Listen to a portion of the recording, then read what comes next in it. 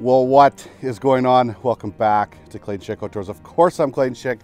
This is the wonderful outdoors, and I am still on Lake Winnipeg with Chris Gaune, staying in the Yeti, enjoying some greenback walleye fishing. Something different today, though. I'm going to do a little bit of a run and gun mission. It's beautiful outside. I've got a guest with me, Mike Klatt, right there. Real Life with Mike is his YouTube channel. I've shown him before in some channels, or in my videos before, but his channel will be linked below. He's gonna kind of film his day. I'm gonna film mine, but we are gonna kind of double team things to see if we can find a pot of fish and get on some hungry walleye. I think Chris himself from Gaune Fishin is gonna come out and fish with us at some point as well. And that's the thing with Chris, is he'll get all his guys set up, organized, and he's always looking for more fish to possibly move the Yetis to. He's not going over there and pounding all the fish. We're gonna do that part, but he is going to look for pods of fish to possibly move the Yetis to. There is a pile of fish around here. These fish have just been a little bit negative in the last couple days, but that's been the whole general census of Lake Winnipeg right now. Is I got here basically when the bite turned off. That's the way she goes.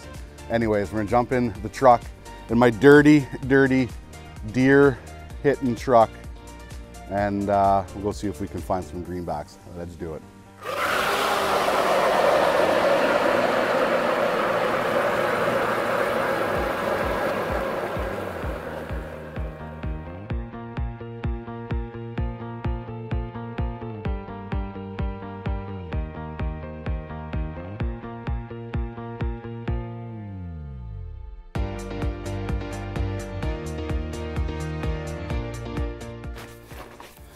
You'll have to go to Mike's video to watch what he just caught, but he kind of smoked a 28-incher first fish. Easy peasy. It was a big fat one too. Oh, there's a huge pot of fish over there. Holy cow. Probably not far from my, I gotta get this thing going. That's crazy. So apparently they're big pods sometime. There we go. Man, that's so slick to be able to mark them, go drill a hole, slide over and catch them. Oh, Mike gets the big ones and I get the eaters. Okay, well, we won't show that one off on the main camera. We'll just get it back down.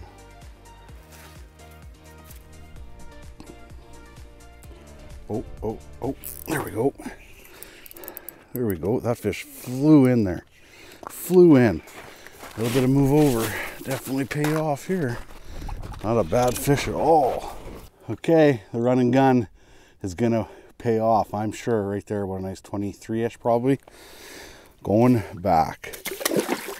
I'm just literally 30 feet on the other side of the truck. Oh, that fish went down. I saw it shoot down and it spooked another fish.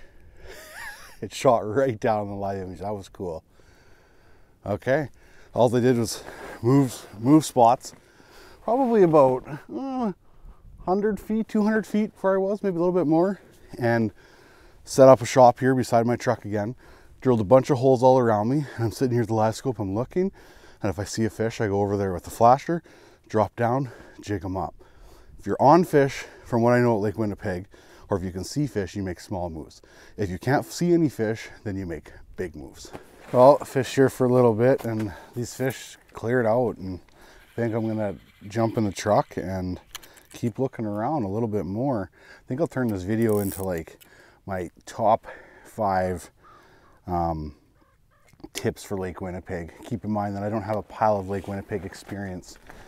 So all of my tips are just like from small personal experience as I'm learning Lake Winnipeg. I haven't fished it a lot. I think this is only my 3rd winter I've ever been here. One winter I think I fished it for like a day and a half. Last year I fished for a couple days just in the Ice Yeti. This is like the first day of like run and gun I've ever got to do outside myself like this in a truck. But my first tip for Lake Winnipeg, especially if you don't have much experience here, is get a guide. Not only to help put you on fish, because they are on this lake every day and they're looking around and they're seeing what the fish are doing. So a guide is a great option for sure. Obviously you've seen I've been fishing with Chris Gaune in my last video in the Yeti. He does Yeti trips. He doesn't do as much as the run and gun anymore, but if he has availability, he's obviously open to it if it's possible. Some other outfitters like Matt Cornell is a really good option. Matt Hobson runs out of Snow Bears. There's Donovan Pierce with Blackwater Cats. There's a lot of different options out there for guides. So my first option would be, or my first tip, I should say, not option, my first tip is to get a guide. Also too, it'll allow you safe travel on the lake as well, because they'll send you to an access point, pick you up there, and then they'll get you over to your fishing area safely, because this area does have a lot of heaves and danger, and especially if the storm comes up, it can get really white out here and disgusting. So tip 1 from CSO is get a guide.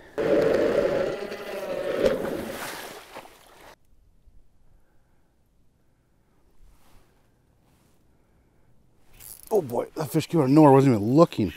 Wasn't even looking. Bet you it's a sauger. Nope, just a hungry walleye. Okay, nice. We have tried a pile of spots. Perfect. I was gonna let them go anyway. We've tried a pile of different spots. Like, I mean, an insane amount. I think we're on like spot 6 or 7 where we're moving and just looking, moving and looking.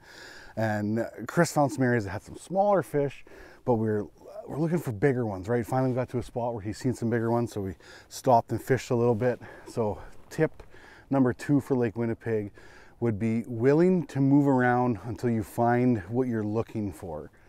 Now, obviously, yes, you have days where you're just gonna go out, it's gonna be super cold, you're gonna drive out to your spot, you're gonna plop your shack down, and you're just gonna hope they come to you. But if you have a nice day like today where it's not cold, it's windy, it's no sun, but I can fish outside right now with no gloves, and we have the ability to move around a little bit. So tip 2 is being willing to move around until you find what you're looking for. Come on.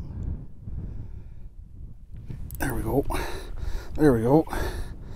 Okay, catching them away from the truck too. Nice. Nice little eater right there. We'll just put this guy back right here, and then we'll get rebaited and we'll share another tip. Okay, things are good. We're catching a couple fish, or I'm catching a couple fish at this spot. The other spots, Mike did really well in those areas. It was the Mike Klatt show. He caught like a 28, a 26, a 25. So make, like I said earlier in this video, make sure you go to his video to watch his day from the video, or his video from the day. Sometimes I talk before I think. Go watch his video from the day, and then you can apply like the tips that I'm talking about in this video to his video as well, because he's kind of doing the same thing.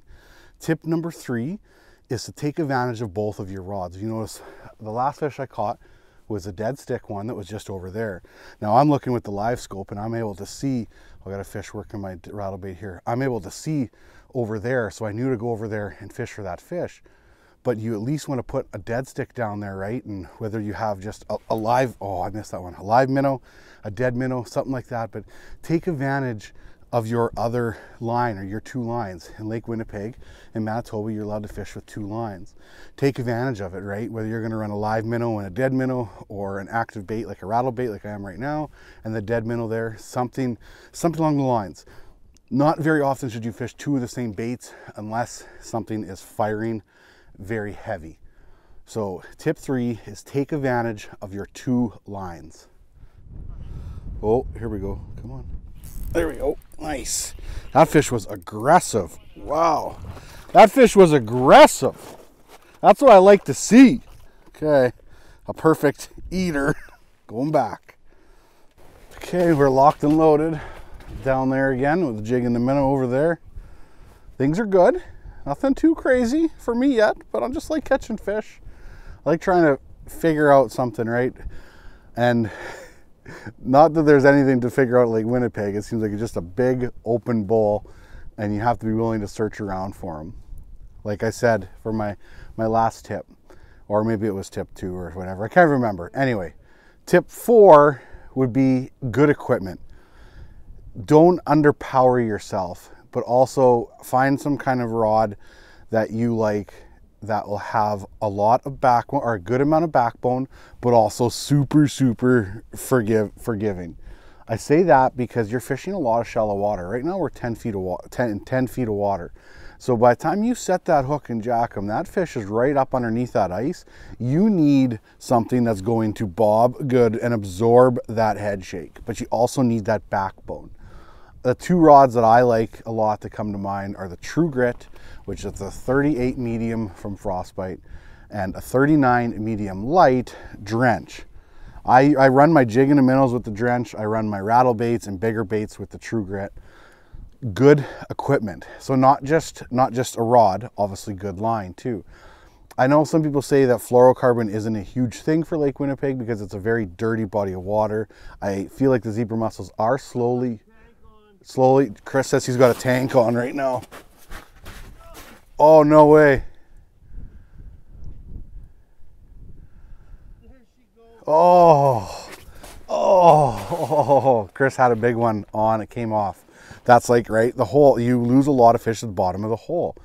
So having a good rod, you'll lose less. It doesn't mean you're not gonna lose any, it means you'll lose less. I got a fish over there at my jig and a minnow. I should probably go over there. Oh yeah, that's a little bit better fish for sure. That's a better fish. That is a better fish. That thing hit me hard. That's a big one. Pretty sure that's a big fish. Easy girl, easy, easy, easy, easy. Absorb, absorb. Come on, and now just come up. There's my swivel.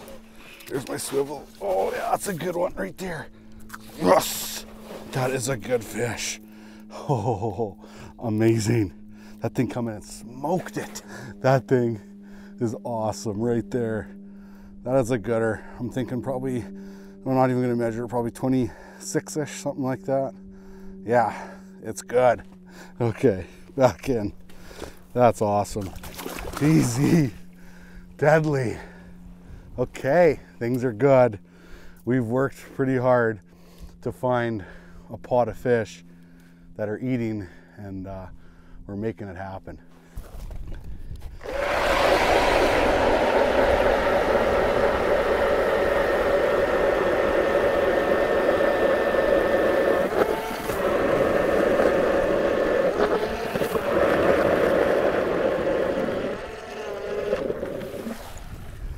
How's that? Amazing. Well, I just caught that nice fish, and I was gonna move my dead stick over a bit, and Chris catches a big one as I'm drilling the hole. I'll pump a picture right here, but it was a beautiful 28.5. So we're definitely on some fish. This is awesome. The only reason I'm not doing more video stuff over there too, it's like, it's just windy and it's hard enough when you're trying to run and gun and film yourself. If I had a cameraman, I'd have had somebody over there, right? Like filming him as well, but it's very, very cool. That's two big fish caught today. One by Mike, 28, which you'll see on his video, 28.5 by Chris. Mine was, like I said, like a 26-ish, maybe 27. But things are good, things are looking up for sure. I'm pumped, this is awesome. You know, with that photo, that'll actually kind of lead me in to tip 5. And that would be, don't get stuck in chasing bites. You're gonna see photos online, especially Lake Winnipeg, because on any weekend there could be 400 people out here. You're going to see big fish pictures. You're going to see people asking, where were you fishing? They're going to, obviously some people are gonna tell you, some people aren't. Don't necessarily, or take all that with a grain of salt, as in, first of all, the person could be lying to where they were to lead you on to put you somewhere else, so you don't go fish their area they are. Second of all, these fish, I've noticed, they move so much, they migrate so often. So don't get stuck chasing a bite that might have been there the day before, right? Go find your own bites, go find your own pot of fish. It's going to lead you to more success. Look at right now, there's people way in the distance. There's one shack way over there. There's nobody this way. Even though Lake Winnipeg is so big, I've noticed at times it can feel so small because everybody groups up together. Spread apart. Don't crowd other people because you're only going to hurt yourself. Go find a pot of fish that other people aren't fishing for. If there's 40 fish in an area, why fish with 10 people for those 40 fish? I'd rather go somewhere and fish for 20 fish that nobody's fishing for.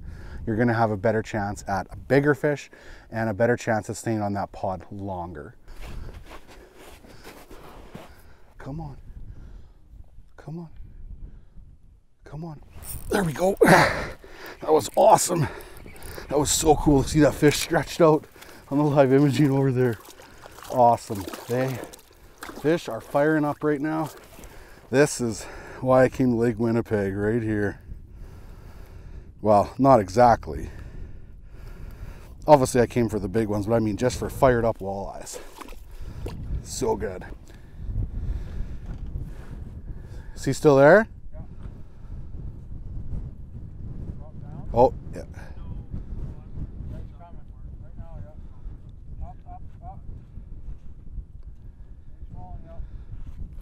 There we go. That's a nice fish. It's decent-ish, not huge. An eater, good old eater. Emerald green. Oh, oh, oh, oh, oh, oh. There we go. Yeah, just a small one though.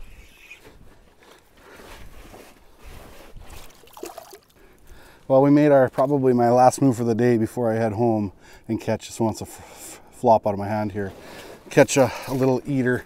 I do want to add one more tip, even though I said 5 tips. Something that'll help you on Lake Winnipeg is having a map for it. And Angler's Edge Mapping does have Lake Winnipeg charted, the south end anyway, some stuff on the west side, some stuff on the east side, some stuff up by Hecla. If you don't have a Lowrance unit and you're just driving around like I am in the truck right now, I'm using it on my phone from the Avenza apps. You can download there, and you can download the whole Winnipeg South Basin bundle, the Winnipeg North bundle, the Red River, etc. I highly recommend going out with a map. Even though we're fishing a lot of featureless stuff, it'll kind of keep you in the right depth area and nothing else too. You can even use it as a GPS, and wherever you access, you can mark a spot to know that that's where you're gonna leave at the end of the day. So it helps you navigate the lake. But Angler's Edge Mapping works very well. Chase it back down. That's a good sign. That's a good sign. Turn on it again. Yeah, come on. There we go. This is the one right here. This is the one. This is what I want. Easy. Easy. It's coming up. It's coming up. Oh, that's a good one. That's a good one. That's a good one. Not huge, but nice. Went to a Castmaster, baby. Gold Castmaster. That's a gooder. Not a cranker, but it's nice. Oh, yes. Oh, easy, easy, girl. Sorry. Go back down. Go back down. Oh, okay. It's good. We're on them. Well, the big fish eluded me on Lake Winnipeg once again. I got one nice one, like 26, maybe 27. I got one just recently here, like a 25-incher. I saw some big marks. They were smarter than me, but I don't quit. I will be back to Lake Winnipeg, and I'm going to catch a 30-inch walleye at Lake Winnipeg one of these days. I've never wanted it more than ever after today. Running and gunning, had a blast. Thank you very much to Chris and Mike for hanging out. I also got a special care package dropped off by Big Smoke Barbecue right here, which will be for some future videos. I'm pretty pumped. Thank you everybody for watching. I'm sure this video is all over the place because I just literally jumped in my truck, drove around, drilled holes, fished. I have a feeling it's going to be an editing nightmare. Thank you so much, and don't forget, get outside.